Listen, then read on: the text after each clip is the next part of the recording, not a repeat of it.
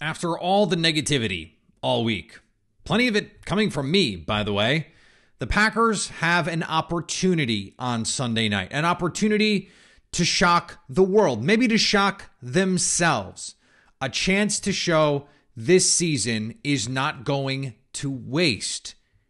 Let's have some positivity on today's show. Let's take the glass half full view of what this team has in front of it. Plus, our pal Lily Zhao for Zhao You Doing. She is fired up. Let's go. You are Locked On Packers, your daily Green Bay Packers podcast. Part of the Locked On Podcast Network, your team every day.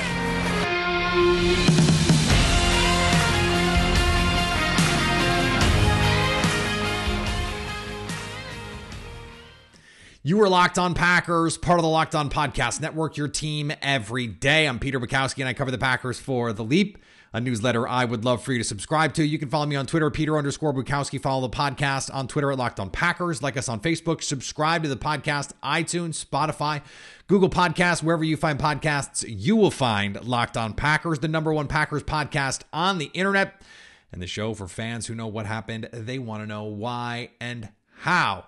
Zhao You Doing on the program today. Lily Zhao from Fox 6 is here, and we've already done the interview. Just a little behind the scenes TV magic, and Lily is as fired up as I've ever seen her, and so I'm really excited to get to that. As I said at the top, there's been a lot of negativity this week, and I've certainly been a part of it because I have been highly critical of Aaron Rodgers.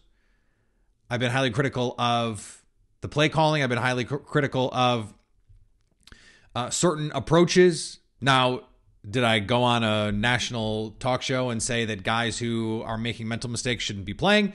No, I didn't do that. Did I go on a national radio show and say I had my best game of the year? Like, that makes a bit of difference to anyone in a loss to an embarrassing football organization? No, I didn't. But I want to reframe what is going on Sunday, because the Packers are double-digit underdogs for the first time in Aaron Rodgers' career.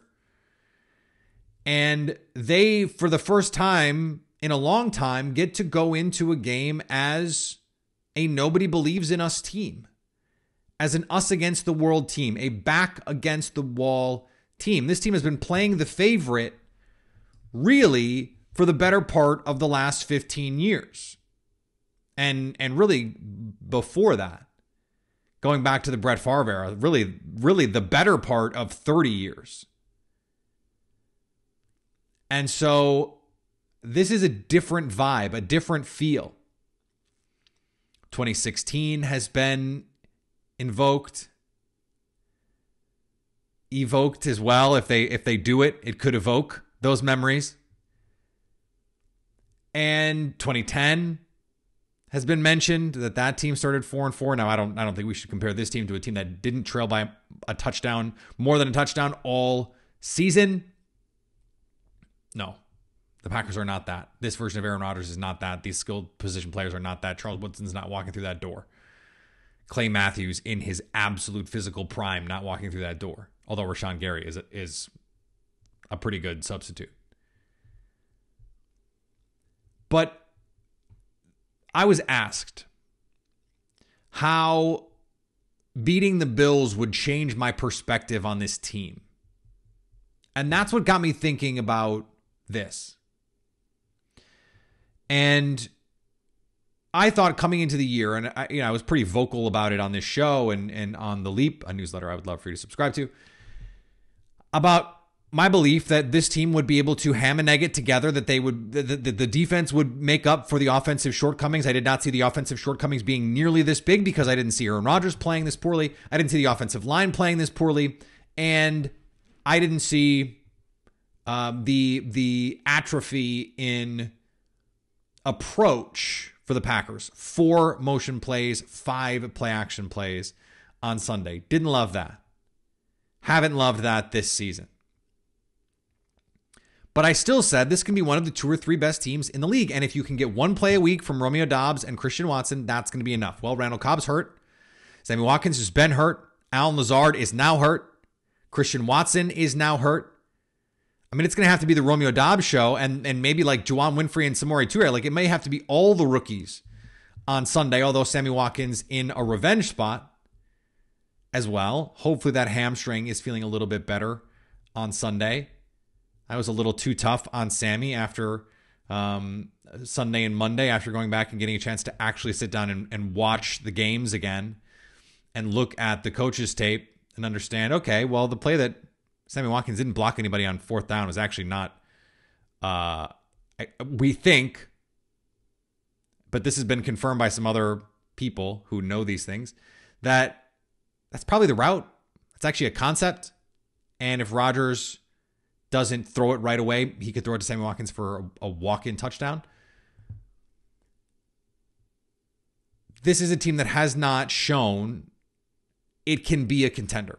Now, in the NFC, what does that even mean? I think we have to ask that question too. Like, outside of Philadelphia, is anyone that interesting in the NFC?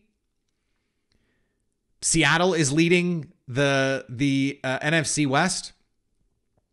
I believe Atlanta in a tie for first in the NFC South at 3-4.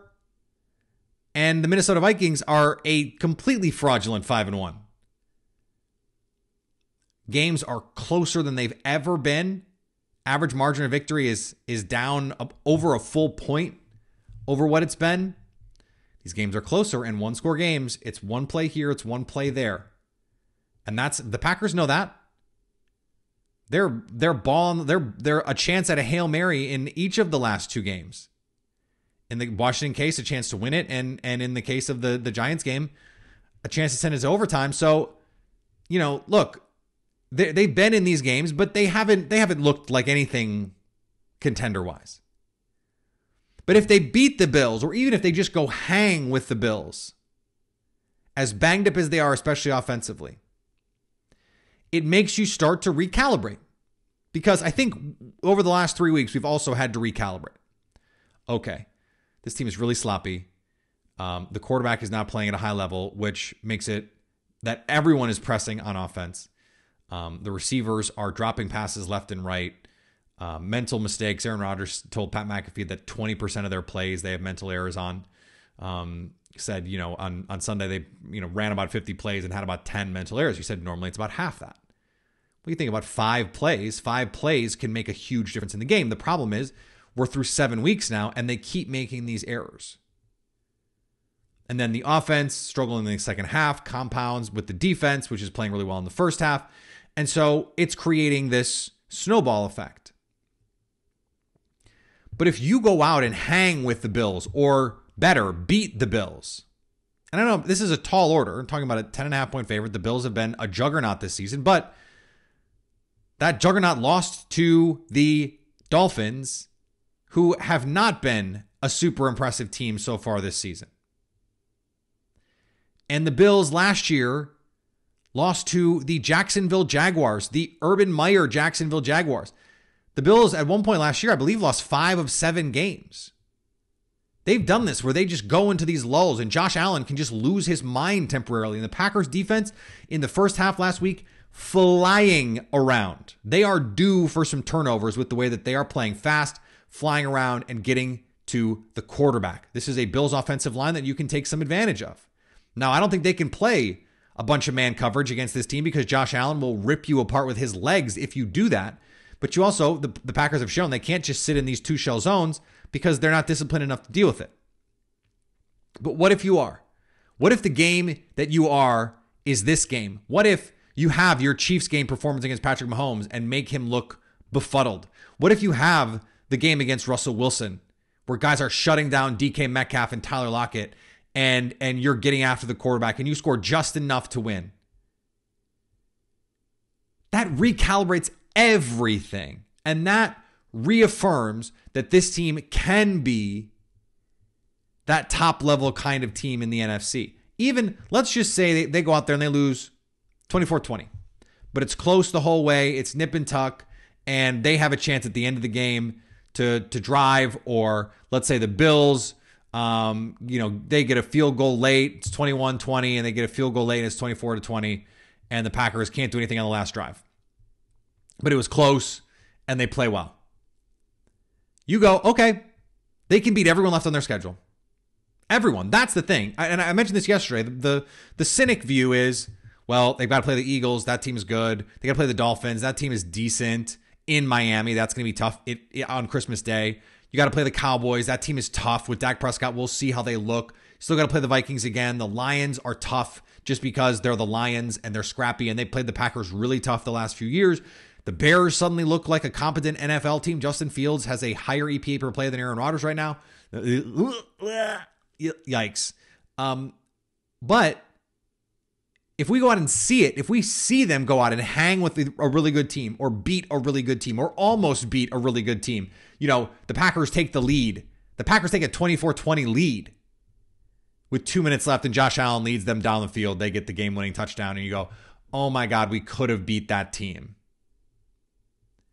That makes you go, okay, they can beat anyone then. They can beat anybody.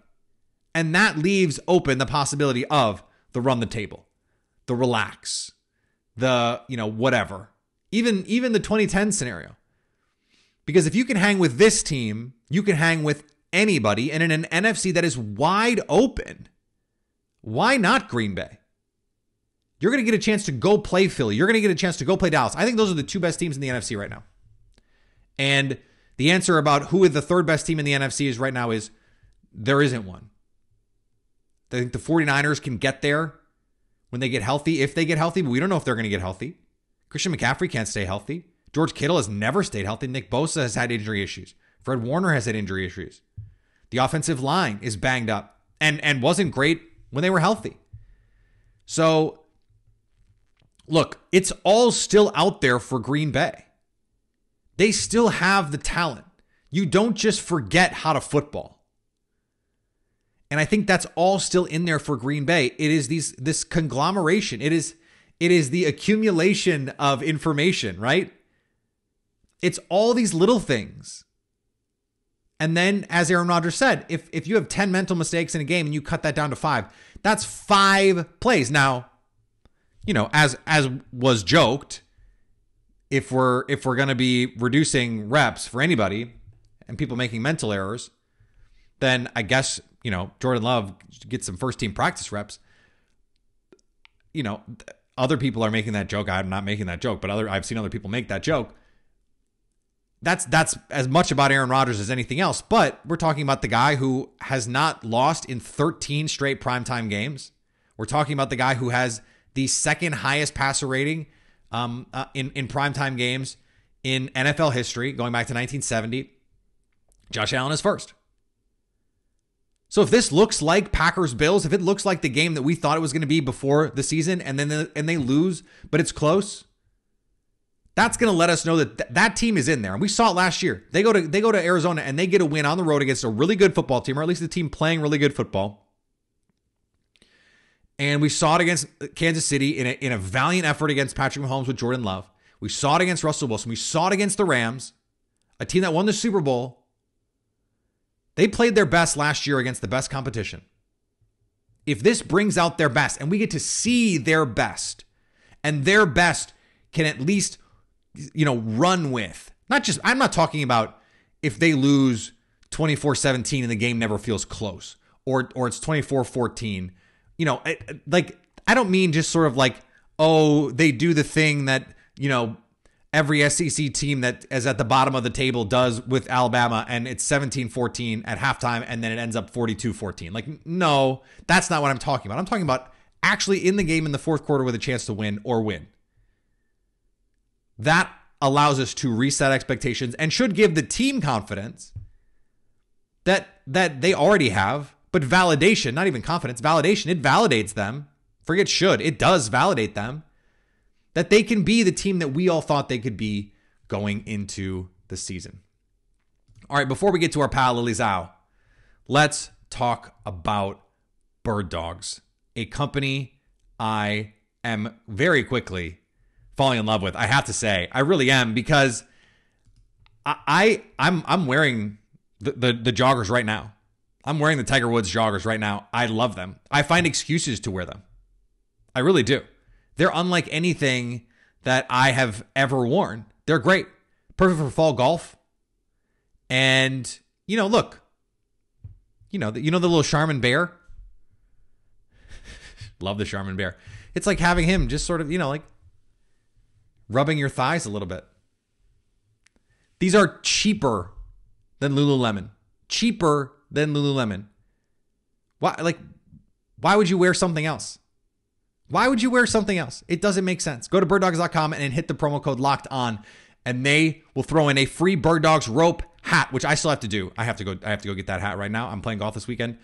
Probably not going to come in time, but I need the hat. The hat is dope. Wait till you see the hat. The hat is pretty dope. It's actually, if you're watching on YouTube, I think the hat is in the logo. Go to birddogs.com and use the promo code locked on, and boom, a free rope hat with your pair of Bird Dogs, the most comfortable shorts, pants, and sweatpants with built-in liners. You will not want to take these things off. I promise.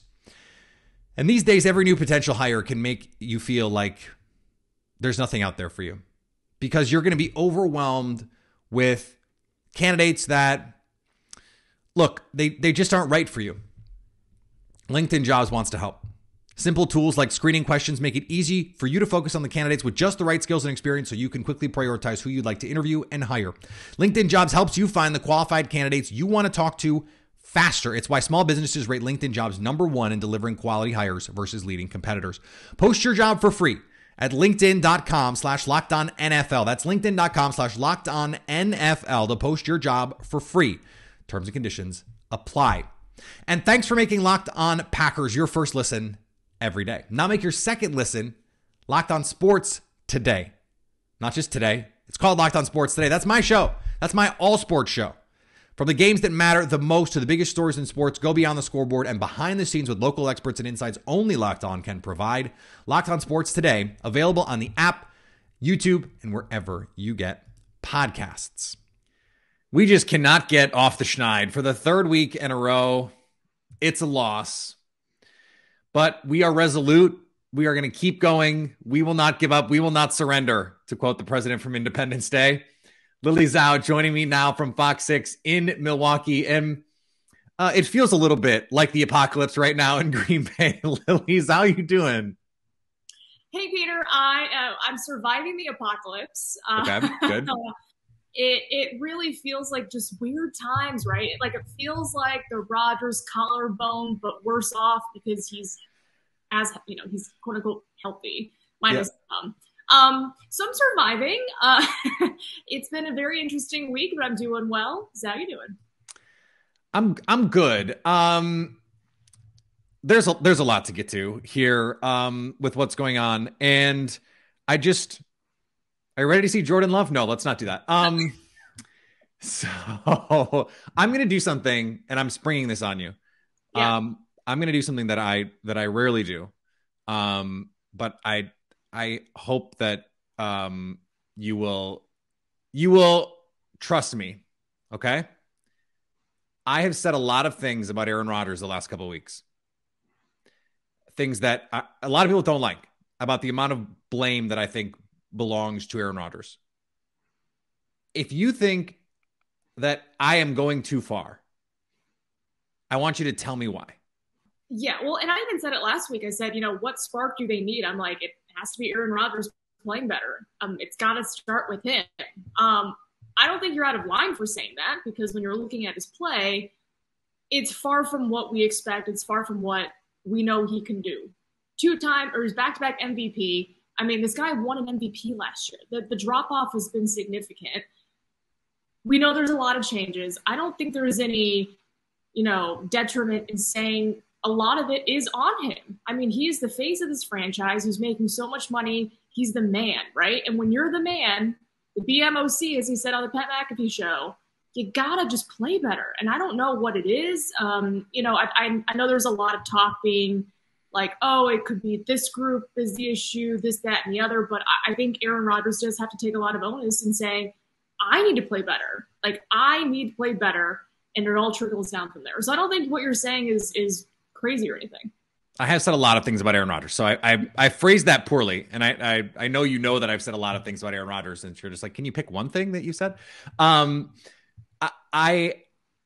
think what's interesting is we knew the offensive line was going to be coming back from injury. We knew that they were going to be doing some shuffling. you kind of have to have a wait and see on that. We knew the receivers were not going to be as good as last year. We know they're integrating at least one rookie. Theoretically, they were trying to integrate two. And then you bring in Sammy Watkins. We knew that was not going to be as good as last year. We didn't expect this version of Aaron Rodgers. And so that's where I'm coming from going, look, the biggest difference last year to this year versus expectation is Aaron Rodgers. We expected the offensive line to be a little bit worse early on. We expected the receivers to be a little bit worse. We expected Aaron Rodgers to be an MVP, and he's not playing like it. So I wanted to, give you a chance to be fair to my audience with me, because they hear me say a lot of things about Aaron Rodgers, and I tweet a lot of things about Aaron Rodgers. And so I think that's useful to move forward here. How do you think they find some answers? Is it just Rodgers needs to play better? Is it changes to the playbook? Is it just like Romeo Doubs needs to play better? Like what is the easiest like short answer, even though I know it's not a short answer? I wish I knew the answer. I think that the Packers would probably pay you a lot of money if you had the answer. That's true. I mean, listen, I'm available. I can play. Maybe I'm the answer. Just kidding. I will say, though, those drops certainly don't help. I mean, it was that throw to Amari. If he makes it, it's a different narrative. They probably go in and score, different ball game.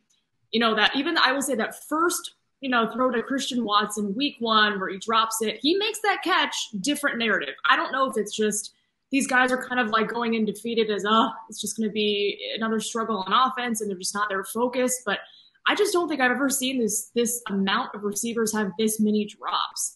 And that doesn't help Aaron Rodgers. And, just being on his side there, like, yeah, you're throwing a good ball and it's not being caught. What can you do? You can't do anything. But then, you see him throwing it low to Romeo Doubs. And I don't know, again, when the camera caught him saying, what are we doing? I don't know if he was saying that to Romeo or the sideline or whatever, but there was frustration there. So I think, he expects these guys to catch the ball. But then on the other hand, you need to put the ball in better positions for these guys to make catches. I think it goes both ways. But again, the drops certainly don't help. But he has certainly not been as accurate as years past. If they somehow can just fix that problem, I mean, that just solves a lot of things. I know people are saying that the trade deadline's coming up in a week. Even if you had somebody, is that going to help when, Aaron Rodgers isn't his normal self? Probably not.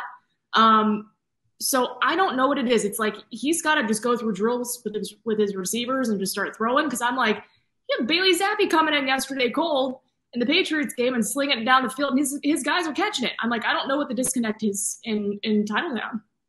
Actually cold too. It looked like it was a miserable time in Chicago. Yeah, it didn't look fun. Or I'm sorry, in New England against Chicago. It did not seem great. Wet. That like New England rain too is just the worst. It's bone chilling cold. Yeah, it's not the best. That's the other thing is like I look around the league and I see these teams, and like you watched the game Monday night, and I said this on the show yesterday. Guys are open. Like in some cases wide open, and not because they cooked a corner, but because play action, design, like they're scheming their guys open. And it's like, where is this from Green Bay? Like we thought Matt LaFleur was a really good designer of offense, and this offense seems so unimaginative to me right now. Like at what point do we start going, Matt LaFleur, like we got to find some answers here, buddy. Like maybe you're not as good a play designer and schemer as we thought. Yeah, I totally agree. Because again, like you mentioned, you're watching these receivers, Bears and Patriots, just wide open, and you're like, okay, so they're scheming these guys open, and that was such a staple for the past. Yeah. I'm like, but that was such a staple when Matt LaFleur came in. It was his ability to scheme guys open. I don't know what the fallout has been since then.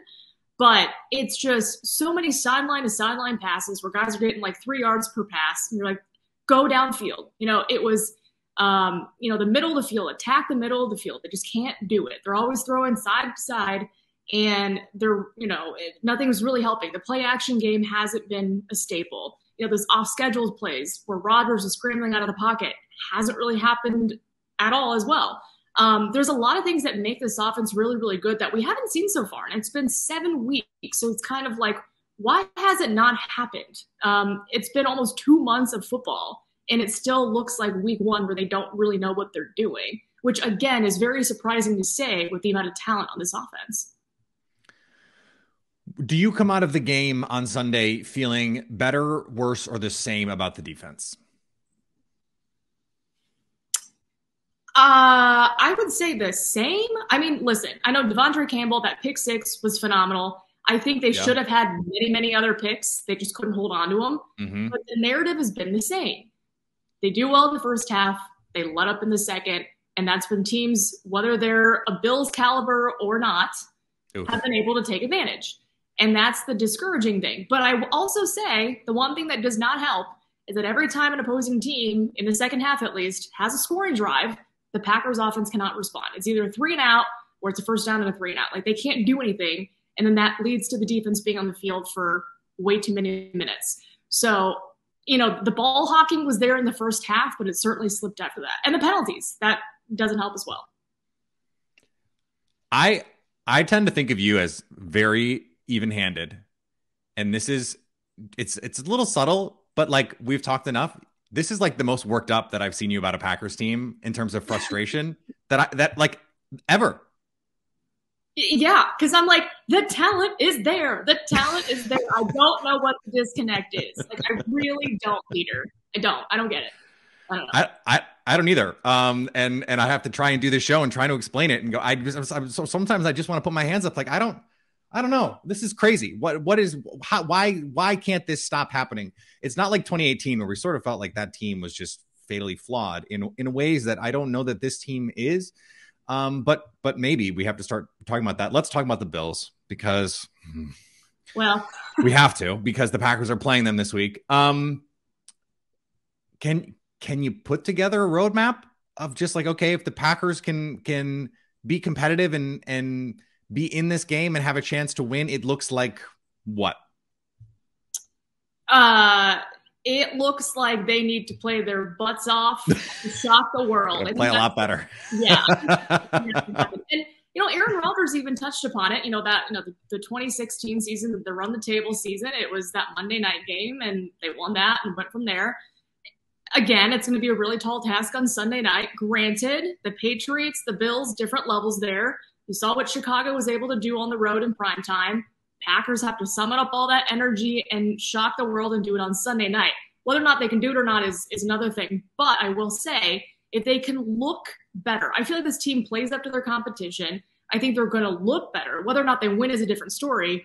I still think it's going to be if they keep it close in the first half, or maybe they're potentially even leading by a field goal, but then the second half is what does them in because they just haven't been able to salt things away.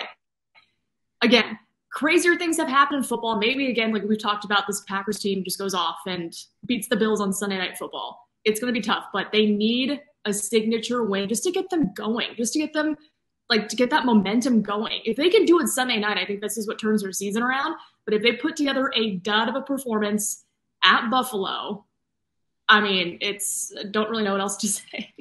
Yeah, 4 straight losses. You're sitting way back of Minnesota, irrespective of what happens. They're already 2.5 games back.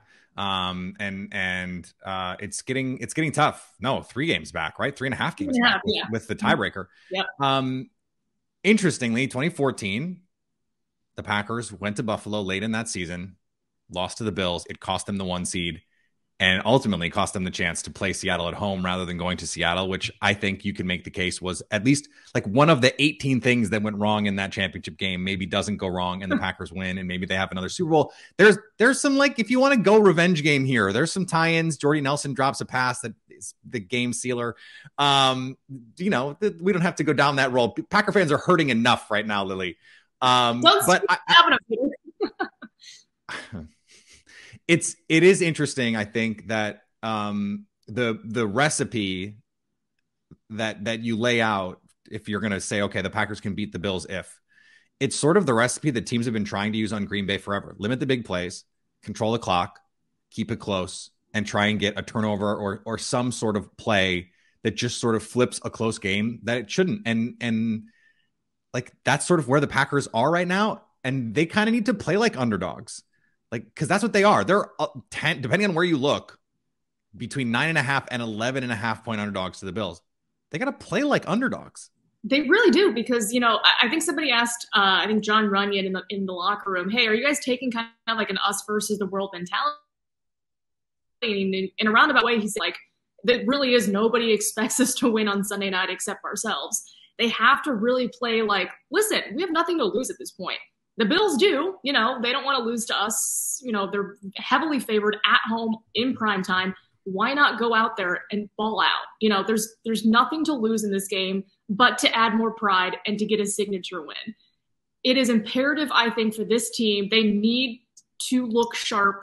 They need to put together their best game plan of this season, because I feel like if they can at least make some sort of statement, that might turn things around and trickle down for them. Because just going back to that Bears game against the Patriots, they probably could have won 41-14. I mean, maybe this is what turns their season around. The Packers need that same sort of performance in prime time as well. Look, they had it in prime time in 2016 when they ran the table against Philadelphia, but that was the Davante Adams breakout game. Davante Adams not walking through that door. Last thing for you, Lily. Aaron Rodgers did his Pat McAfee thing yesterday, and some of the things that he said made some waves, including that, according to Tom Clements, he had his highest graded game of the year. Okay. And that he said, Aaron Rodgers, that he thinks that the guys who are making these mental mistakes should play less, that reps should get cut, without necessarily going into who you think those guys are, though I think we can probably make some, draw some conclusions there. Do you think that is the right way to handle this? And do you think that's the right way for Rodgers to be handling this in public right now? I don't know if it was the smartest thing to go out and say, hey, those guys who are making mental mistakes, let's cut their reps. I think you can say that internally, but I don't know if you want to say that on a national show like this, because again, it's going to make airwaves. It's probably going to be talked about. It's going to get back to the locker room. And I'm sure those guys who are probably thinking, oh, I think he's talking about me, that's going to get to them, instead of being like, okay, we really got to rally together as a team. We got to figure something out. So I don't, because that adds to the outside noise. They talk about limiting that outside noise. That adds to it. And, the last thing you want to do is you want to nurture these guys to get better. They're young. They can get better. I think what you don't want to put on them is, hey, it's been 7 games. You suck. Let's cut your reps. Let's bring in somebody else. Sorry. Like, that's all you get. You know what I mean? Like, I think it probably should have been worded differently, but I don't know. Or maybe it's this guy takes it as like motivation, is like, I got to play my ass off. Like maybe I'll take it as that kind of motivation. But there's certainly a lot of this, and this going around. A lot of, if you're not watching us on YouTube, Lily pointed a lot of different directions. There's a lot of finger pointing going on right now, publicly and, by the way, behind the scenes. Interestingly, though, on Sunday Night Football, the 2 highest rated quarterbacks in Sunday Night Football history with at least 300 attempts, Josh Allen, Aaron Rodgers, and Aaron Rodgers has not lost in prime time in 13 tries. So he is money on prime time. And if there's going to be a time to do it, no pun intended, now is the time. Lily, fired up, Lily Zhao. I love to see it. Thank you so much. And we will talk to you next week. I don't care, win, lose, or draw. I want you this fired up next week. I will be. Don't you worry. I'm going to get like 2 cups of coffee. I'll be ready to go. Thanks, Peter. All right. Thanks to Lily for joining the show. Awesome to talk. She was fired up. I could just tell midway through the interview, I was like, she is crushing this right now because she is fired up. And look, I want to be fair because I know even some of you who listen every day to the show are going, Peter, dude, chill out on Aaron Rodgers. Chill out, man. Chill out. Look, I can only tell you what I'm seeing and what I am experiencing as I'm looking at everything that's going on. So I gave Lily the chance to be like, nah, dude. And I think, Lily and I are friends beyond this show. And so I trust that if she thought I was being a jerk, she would tell me. Even on air, I think she would.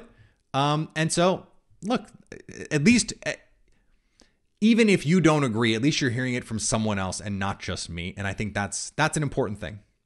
Today's episode brought to you by our friends at Prize Picks. It's daily fantasy done right because you're not competing against other people. You're not competing against the finance bro who's got the team of analytics folks who are like putting together running all the numbers, and they're putting together the optimized lineups, and you just have no shot. And they're spending tens of thousands of dollars on lineups to hit and get those margins that are really small. But when you're using a lot of money, it doesn't matter. No, that's not what this is. Prize Picks, they pick a stat total. So Aaron Jones, 0.5 rushing touchdowns. You can bet if you think it's going to be more or less. It's easy. And so you can go to Prize Picks and pick 2 to 5 players that you think will score more or less than their projections and win up to 10 times your money. No competing against other people. It's you versus the projections available. They have sports maybe you've never even heard of. You just have to go to the app and check it out. Entries can be made in 60 seconds or less. It's that easy. Download the Prize Picks app or go to prizepicks.com to sign up and play daily fantasy sports. First-time users can get 100% instant deposit match up to $100 with the promo code Locked On. You put in $100, they give you $100. It's that easy. Promo code Locked On when you sign up to get that instant deposit match up to $100. And thanks for making Locked On Packers your first listen. For your next listen, check out the Locked On Sports Today podcast. The biggest stories of the day, plus instant reactions, big recaps, and the take of the day. I host it. I'm on it. And I would love it if you would go check it out. It's always shorter than this show. Put them back to back. Little doubleheader. Available on the Odyssey app, YouTube, and wherever you get podcasts. All right. We're going to be back tomorrow. Crossover Thursday. Joe Marino, Locked On Bills. One of the smartest guys on our network in terms of the teams that he covers and a big draft guy as well. So a lot to be excited about there. And then, again, I hinted at this potential guest that we have for our Friday show. I don't want to ruin it. I think we're going to do a 2-part Friday show. We'll do the guest, and then we'll do the live show. And in podcast form, there'll be 1, but in YouTube form, there'll be 2. I think that's what we're going to do. I think that's what makes the most sense. So I'll come on. I'll do a live for about 15 minutes, talk injuries, and get us set for Packers Bills, and then go from there. Follow me on Twitter, Peter_Bukowski. Follow the podcast on Twitter, Locked On Packers. Like us on Facebook. Subscribe to the podcast, iTunes, Spotify, Google Podcasts. And if you want to hang out with us live on Friday or after the game, you can do that on our Locked On Packers YouTube page to stay Locked On Packers.